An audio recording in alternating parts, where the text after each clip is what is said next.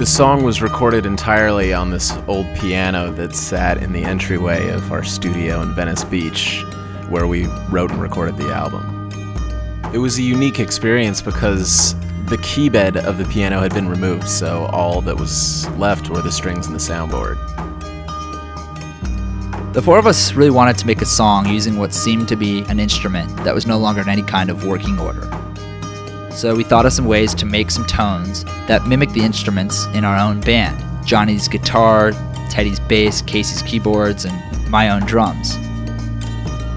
So I used my fist to make the bass sound of a kick drum and some hand slaps to resemble a snare drum.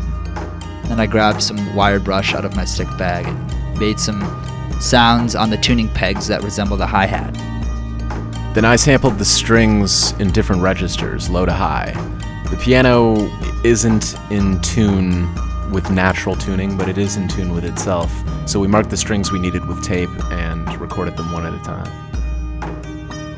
After we got all the samples we needed, I built a sampler instrument out of them, and then I could perform each part on the keyboard, one register at a time. We then left the track with Johnny, and he wrote some lyrics that touched upon the image of a yard sale. To us, that really captured the nature of the recording process, that one man's junk is another man's treasure.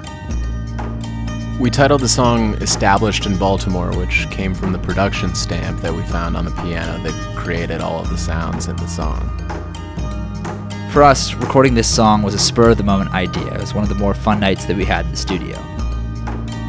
And really, it was just a chance to make something out of nothing.